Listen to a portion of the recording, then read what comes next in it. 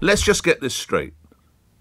A police officer who was doing his job, potentially saving the lives of colleagues as a 2.5-ton car was being driven as hard as it could be at them, he is identified and put on trial for murder and now has a £10,000 bounty on his head from gangsters. Meanwhile, the man, of course, who was in the car at the time, a gangster, a criminal from the age of 13, he was given protection there. He was allowed to have this case brought forward in the first place. Now, no one is saying for one moment that he deserved to die. Chris Kaba did not deserve to die. He deserved to be brought to justice. He was wanted in connection, as I say, with 2 killings, one very, very soon prior to the incident where he was shot dead in Streatham. But who is running the justice system? Kenny Noy. You have a copper doing his job. He's now identified for the rest of his life. That man will be looking over his shoulder. I don't know whether he has a wife, a partner, a family. Even if I did, I wouldn't tell you. I have no idea where he lives. And now you have a judge, for the love of God, ruling that his identity, photographs must be protected. Well, with the greatest of respect, your worships and your honour, why did you ever let him be identified in the first place? Why didn't he go to trial as, I think it was NX121? Yes, it was. Why did he go to trial as Sergeant Martyn Blake? Why NX121? And why on earth was Kaba's family allowed to ensure that the details of his criminal past were never made public? We now learn that an assistant commissioner of the Met wrote to the judge saying there was a real potential for civil unrest if the details of Kaba's background was not made known, because it could have been used by people to try and mobilise a degree of unrest towards the police, and we could have had real violence on the streets. Now, and I say for the second time, Mr. Kaba did not deserve to die in those circumstances. He did deserve to go to court and to be face prosecution and possible conviction, no question about that. But how come and now you have the justice system. Oh, God, don't let any pictures out. No details of the man's address, family background or whatever. You're mad. He should have stood trial as NX121. I said at the time, I remember saying, because I have someone who's in that part of the policing, that it was a very, very bad day for justice when Blake was named. And now they're peddling back. Oh, no pictures. What fools. The law really is an ass. Now, how's that changed your view of the story? Again, third time. He didn't deserve to die in that way. But, come on, he was no angel. He's had a criminal background from the age of 13. He shot 2 people. Again, what does that tell you? Now, we discussed it extensively yesterday. And we weren't able to tell you about Kaba's background and criminal history. But if you recall, I spoke with some high-profile guests to get their views on how the case played out. One was Suella Braverman, the Conservative MP and Home Secretary when the murder charges were brought against Blake in September last year. She told me she felt for Kaba's family, but the officer involved should never have been charged over his death.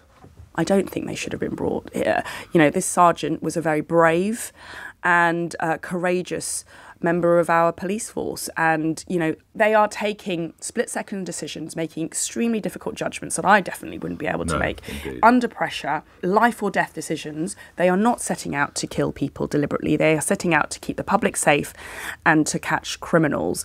And for them to end up in the dock when they are just doing their job totally undermines confidence in them. And so I want to put on record my thanks to those brave firearms officers. We value them. We need them, but we do need to, if necessary, change the system so that they know that they are protected and enabled in that very difficult job. This morning, the Prime Minister, en route to Chogham, the Commonwealth Heads of Government meeting, confirmed the government will complete a review into the accountability of firearms officers, which was begun by Suella Braverman in her stint as Home Sec. Met Commissioner Sir Mark Rowley is reportedly also calling for greater immunity for officers who use force in the line of duty.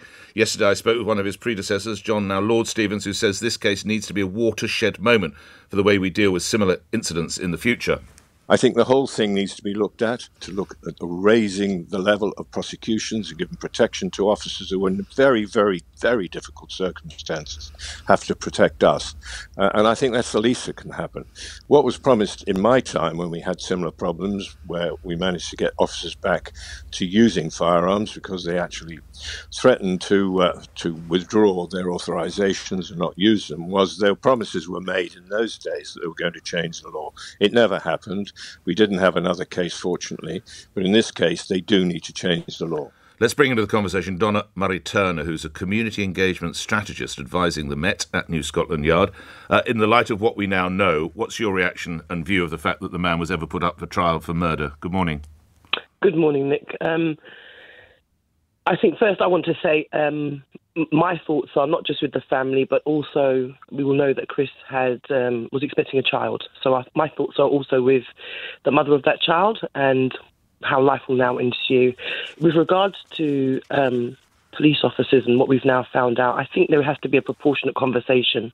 It's a shame that we have watershed moments like this that kind of force us into discussion, but I think equally people should be protected when they do their jobs. And that doesn't mean that the law is not transparent or anything is trying to be hid, but people have a right to have their anonymity and their families kept safe, especially if they're doing highly sensitive, charged roles. And that's failed here completely, hasn't it? It has, and I think this whole case. What's your reaction to the family succeeding in the court not bringing into Kaba's background to the jury? My personal reaction is I think it's strategic. Obviously, it was done so that if the information about his criminal past from a young age comes out, it does colour. You've led with it twice in the piece. I just listened to you do it. So I can see why family and friends would probably not want it to come out. Why but not? The fact still remains. Surely, if you're deciding the fate of someone and his professional or their professional career, this is germane to the case, isn't it? What possible grounds could there be? Well, I would say yes, but we know that now that his criminal past is known, it has left a flavour and it's left almost a justification. I know you have said several times that it doesn't justify his death, but in media and on the media and social media, it's being used as it's a justification. Look, he was a bad boy, he deserved to die. No, he's no angel, but he doesn't deserve to die in those circumstances. 100%. Lastly, there needs to be a new way, surely, of police officers involved in these situations. There must be an inquiry. I'm not suggesting for one moment there isn't, but I think there needs to be some separate form of tribunal. The IOPC is not fit for purpose. The man should never have been in the Old Bailey. There needs to be a separate form of trial or inquiry. Would you agree? I would agree. I think this has to be a more proportionate conversation, less reactionary. And I really enjoyed our conversation. Donna Murray-Turner, thank you. Your community engagement strategist working with the Metropolitan Police. Alan Knapp is a former detective sergeant with the Met's Flying Squad. Joins me now. Your overview of what we learned over the last 48 hours. Morning to you. Yeah, good morning, Nick. I totally agree with your last comments about the IOPC being totally unfit for purpose. My perspective as a former firearms officer is that many police officers that are armed on a daily basis will reflect on this case and will consider the ramifications of it. Clearly, a whole framework needs to be reformed. Many police officers, I think, will consider handing in their tickets from the point of view of not carrying firearms as a consequence of this case. So we can't put our confidence in the IOPC, Alan. What do we? Because you will be the first to say, and I know you carried firearms when you were in the job. If you take someone's life, there has to be an investigation. So who should handle it in your view? I think there needs to be a separate independent body. There needs to be strict guidelines. There needs to be a time frame for which an investigation is carried out and a result and decision made from that investigation. And should there be any proceedings, whether it be criminal or disciplinary, that there has to be a set time frame so the officer concerned knows exactly where he stands. Unfortunately, this is not the case. Also, I'd like to add that when Suella Braverman said that she would appoint this review to look at this sort of incident, she promised to have the report out by the beginning of this year. It never happened, and this has just continued. It's outrageous from the point of view of any armed officer. There is no one prepared to draw a line under this and deal with it. Alan, lastly, we had Tony Long on the show yesterday, someone you'll know of, if not know directly. He's picking up that there's a real sense that people, young men, women, just don't want to sign up for this work anymore, that there could be real depletion in numbers. You touched on that briefly. You agree with that, Alan? I do, certainly, yes.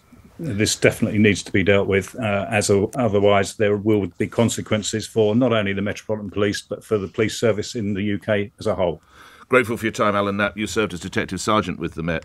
So, protection for the gangster involved in this, who was wanted in connection with 2 shootings believed of rivals. He got protection in the courts.